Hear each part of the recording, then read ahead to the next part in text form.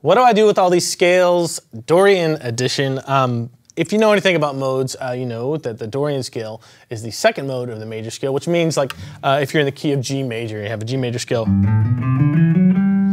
All you would do is start on the second note, the A note, and that would become your tonal center. So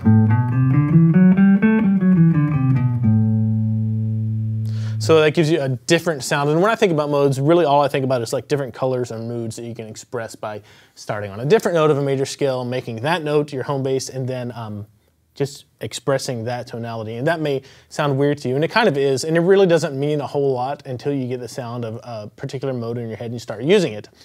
And I'm gonna show you one of the best ways that I like to think about doing this. Let's say you're playing just over an A minor groove. And I'll loop this for you real quick.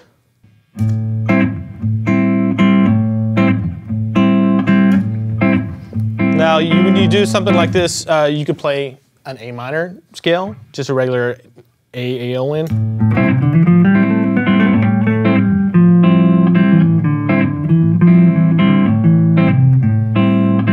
Or if you want a different mood or a different flavor, you could play an A Dorian scale, and that would sound a little bit different, something like this.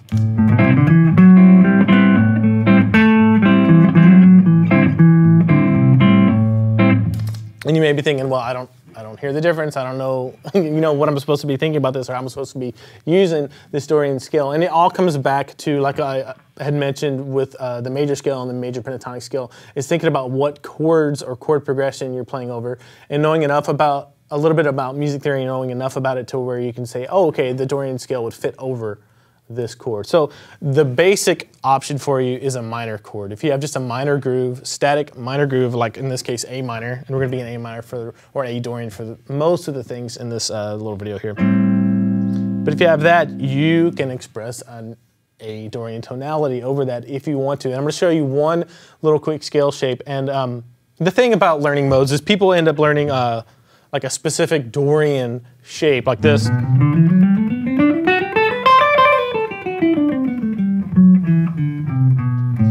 And that's way too much information, that's too big, and it's tough to do anything musical or meaning when you're just concentrating on learning that scale shape. Besides, like all those notes are just notes in a G major scale anyway, so you can think about it as being G major, or you can think about it as a completely separate shape of being like an A Dorian mode. And I kind of do both, and it's a thing you're gonna have to decide on your own which way you want to think about it. If you think about G major, it's a lot less work. But here is the shape that I want to teach to you, just so you can start getting the sound of A Dorian in your head. And as we do this, I'm gonna go through a couple different chord progressions that fit an A Dorian, or being the key of A Dorian, and that's the best way to kind of expose yourself to what the Dorian scale sounds like. But here is the shape.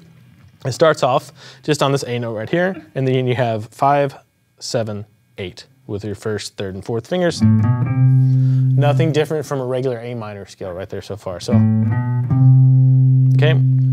Now, if you force the notes to fit in G major, the next string over will be 1, 2, and 4 on the 5th, 7th, and 9th frets.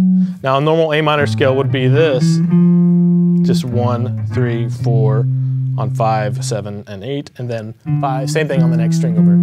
But when you play a Dorian scale, your 6th note is raised 1 half step. So you have a natural or major 6th, and that's one of the notes that gives the Dorian kind of its characteristic sounds. So if you're playing over an A minor chord, and you have this, and you slide your pinky up just to the 7th, the lowered 7th, that's the next note on the scale, and that's the entire Dorian scale. Not gonna worry about this entire huge shape that we went over this one. All we're gonna do is worry about 2 strings, and then a slide to finish the scale off. And that's a lot easier to manage, and what you can do is put on, or get somebody to play an A minor for you, and just see how this sounds over this chord.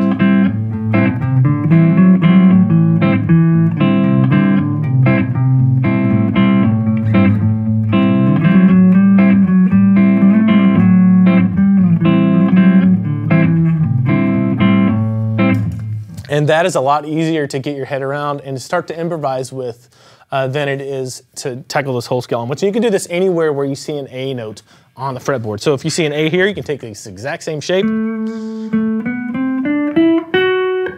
slide up, and then just experiment with it and see how it sounds. Try to memorize the sound, particularly of that raised sixth, because that's kind of what differentiates the Dorian scale from the regular natural minor scale. So same exact thing here, same shape.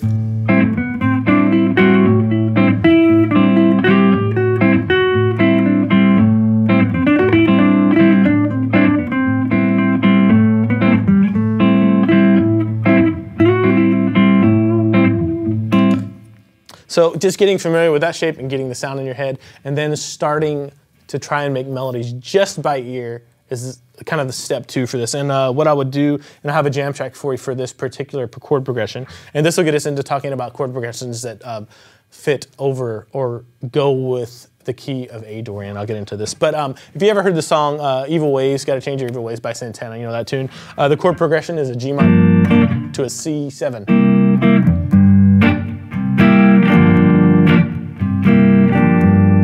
So what I'm going to do is just modulate this up to A minor, or starting on an A minor chord, just to keep us consistent with the key of A Dorian. And I'll show you, first of all, I'll program it in and let you hear what it sounds like to just mess around with the scale and make stuff up. And then I'll explain to you where this chord progression comes from. So it'll be an A minor to a D7. Okay, so let me program this in the loop real quick. Let's see. Okay.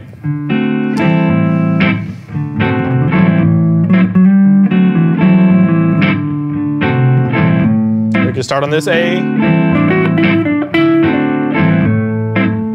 And the cool thing about this is once you have that little scale shape in your little bucket or arsenal of things to play over a groove like this, that's a Dorian progression, you can mix in the minor pentatonic scale and it sounds really good and really appropriate, something like this.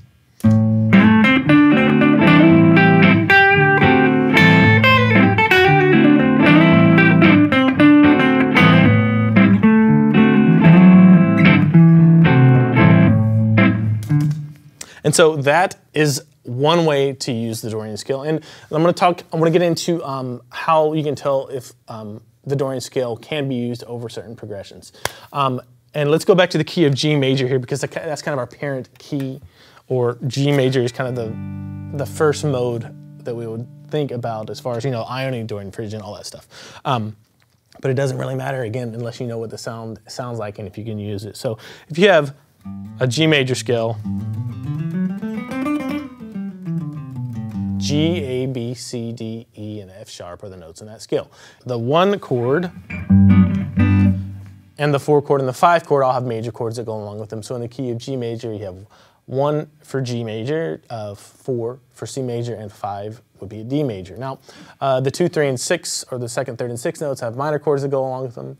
In G major, that would be A minor for 2, B minor for 3, and E minor for 6. And what we do when we say we're playing in A Dorian is we're shifting the 1, or the home bass, from a G up to an A minor. So the 2 becomes the 1, and that becomes your tonal center, and everything else shifts too. So all of those chords that we mentioned, you can use in Dorian progressions, and you can use the Dorian scale with them as long as they fit over those chords. You won't have to change anything, which is really cool. So B minor would become the 2 instead of the 3. C major would become the 3 instead of the 4, and you can make chord progressions up like that. And D major would become the 4 instead of the 5. And what happens when you have a chord progression like this, A minor,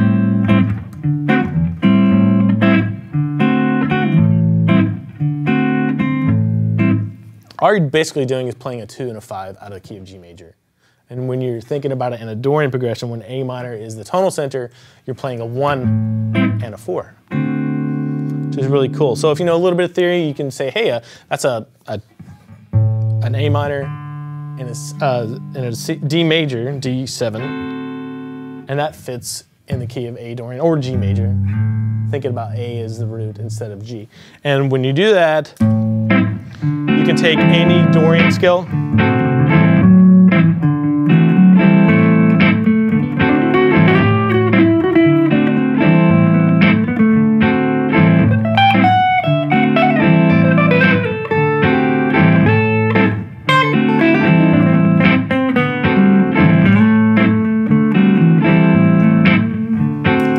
And it works like magic over it. So that's, if you're gonna do one thing, I would suggest just getting that one scale shape down, this little one,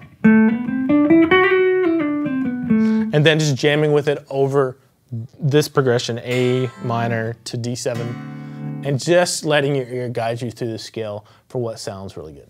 Another really good example of a Dorian progression is, believe it or not, the song Horse with No Name. And this is a little bit of a weird one, but I wanted to go over this because I know most people out there are really familiar with it. So if you have an E minor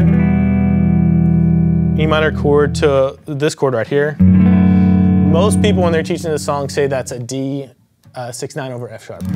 It can function as an F minor chord too, F sharp minor chord. And going from an E minor to an F sharp minor gives us basically in the key of D major. If you have a D major, E minor, F sharp minor, you can think about a D major scale, but the root note or the tonal center is on an E, so you're basically just going back and forth between an E minor and an F sharp minor. And then you can think about playing just a D major scale and emphasizing this E, or you can think about completely shifting your mind to like this Dorian scale shape again. Just starting on this E root note, so exact same shape. And just improvising with that over this chord progression, but seeing how the 2 and the 3 out of D major, which are E minor and F sharp minor, become kind of our main things we're working with, and E minor becomes our tonal center, really is another example of looking at chord progressions from a modal standpoint instead of just strictly major scale standpoint. So let me get this in the looper. Let's see.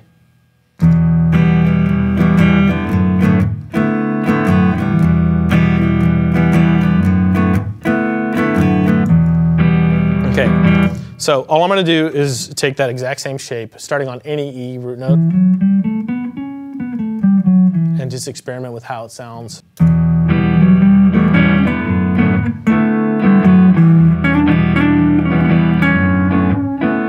Same thing up here on this octave.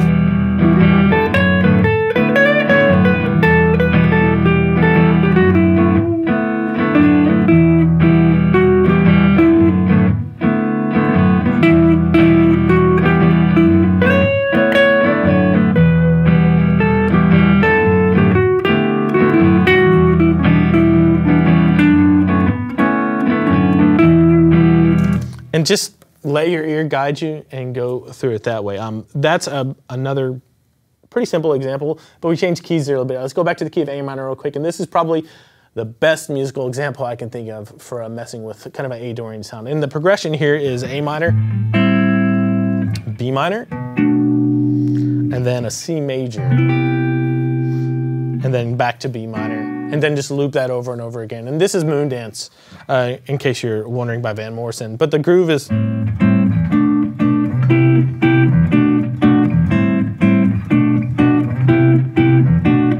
So let's look at what's happening with the chord progression. Like all of those chords are straight out of G major.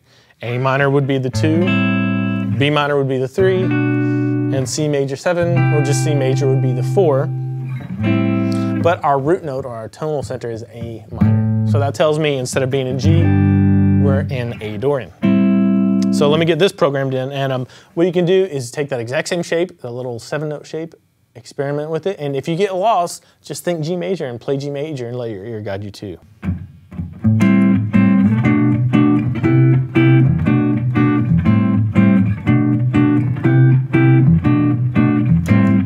Okay, so A Dorian,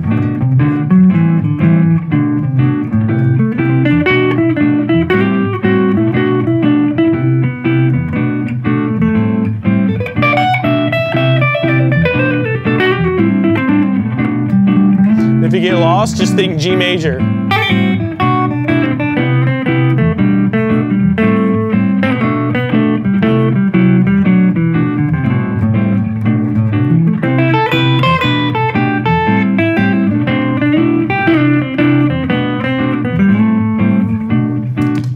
And a couple things I did there, I threw in some sequencing ideas, like I did just went to straight A minor pentatonic a little bit. which is another great option to kind of change things up. What else did I do? See. I think that was it as far as this, but like another really good example of this is Riders on the Storm. If you heard something like this, and put some delay on there, you get the full effect.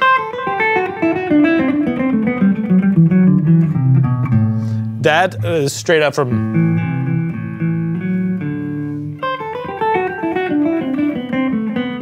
I think I'm playing it in a different key, but you get the idea.